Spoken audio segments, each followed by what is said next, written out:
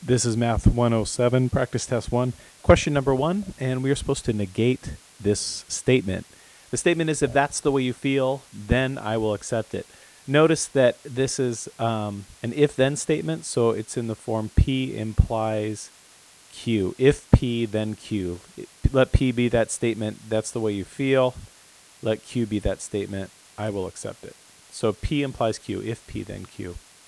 We know that if we negate P implies Q, what we get is the equivalency of basically the first thing happens, but the conclusion doesn't go on. So it's basically not Q and P.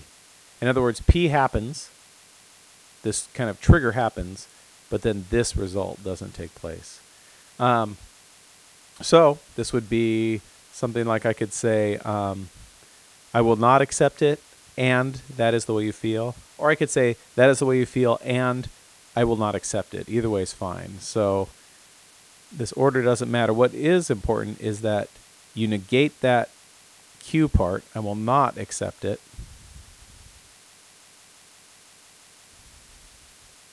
You use that and operator, because they both have to go on.